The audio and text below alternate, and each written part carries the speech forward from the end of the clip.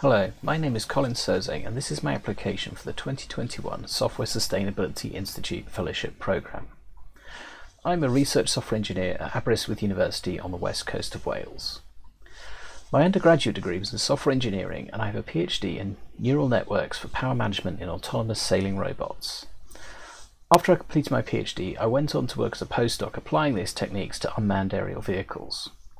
This work was inherently interdisciplinary and I spent a lot of time working with glaciologists who wanted us to develop these robots and naval architects and engineers who were helping to build them. A lot of this work required integration of different software and hardware components, and often in ways their creators never intended. This really pressed home to me the advantages of open source hardware and software. It made reusing and repurposing possible, allowing me to reuse what others had done to carry out my own research. This work also really reinforced the value of good data management practice to me. I found that it was vital to record every parameter behind an experiment, and where possible every sensor reading and every decision taken by my code. Working with field equipment that was at the mercy of its environment, it was often important to get data backed up and off to a safe location as quickly as possible. After working in robotics, I then went on to become the data manager at the National Plant Phenomics Centre. This uses computer vision techniques to analyse images of plants grown in an automated greenhouse. These images are rapidly analysed to monitor the yield and resilience of key food crops. My role was a combination of software and hardware engineering, system administration, and managing and publishing datasets.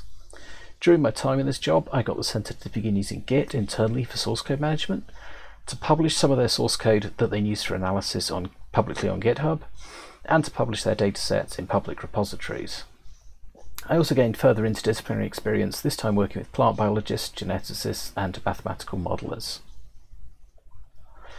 I now work on Supercomputing Wales, a joint venture between Aberystwyth, Bangor, Cardiff and Swansea universities.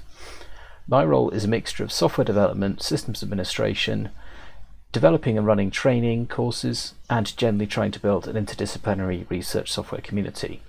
I work with researchers across a wide range of disciplines including bioinformatics, remote sensing, solar physics, medical imaging, mathematical modelling of fluids and structures, and many more. One common theme I'm finding in much of the research I support is the increasing use of machine learning. There's a constant need to choose from and understand how to utilise an ever-increasing choice of libraries and frameworks which make machine learning accessible to non-experts. Since 2017, I've been a carpentries instructor where I've run numerous workshops and helped researchers improve their computational skills. I've also developed a new lesson on using Supercomputing Wales, which I'm beginning to merge to HPC carpentry. I've begun developing a new course on machine learning with Python and scikit-learn. I presented this work at Carpentry Connect Manchester in 2019, and I'm now moving this course into the Carpentries Incubator to gain more traction. I want to use this fellowship to help continue the development of my machine learning materials, and in particular I want to democratise machine learning by making it accessible to more researchers in more disciplines. And I think the Carpentries model of concentrating on teaching the most useful things that are easy to learn first is a really good approach to achieving this. I will use the money from this fellowship to run workshops at a range of different conferences and events. This will include some online sessions though, even if we are allowed to travel again, as it will provide an opportunity for those who'd be unable to make it to a suitable conference. I've realised from the work I've done already that this task requires a huge level of diversity. There are so many areas of machine learning and many different application domains. I will use the fellowship to tap into the diversity of the Fellows Network and the wider SSI communities to try and recruit people with a broad range of skills and experience to participate in developing, improving and trialling out this material. One of the most interesting things the development to date has done is to prompt a discussion on the ethics of machine learning. And this is clearly such an important area at the moment and something which we really need to consider before applying machine learning to many areas of research. Again, I think the diversity of the SSI community will help spark some really interesting conversations and developments around this. So why should you choose me for this fellowship? Because I have a broad range of skills which I think will help further the Institute's mission. I regularly work alongside researchers from a range of computationally intensive disciplines, including remote sensing, bioinformatics, medical imaging and solar physics. I've experience in developing software for these communities and bringing software development best practices to them. I've experience of communicating complex research concepts through media appearances and science events that I've done with my robotics work.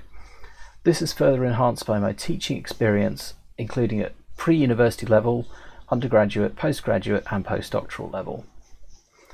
These skills apply equally when presenting a technical concept like machine learning or programming to a research community who is unfamiliar with them. I've built up several different communities around my work, and these include research software communities within my university, but also an international robotic sailing community through the Microtransat Challenge, a transatlantic robot boat race that I've been managing. Finally, I try to put open source at the heart of everything I do, whether that be using open source tools in my day-to-day work, releasing my code, or encouraging others to do so. Thank you for listening and considering my fellowship.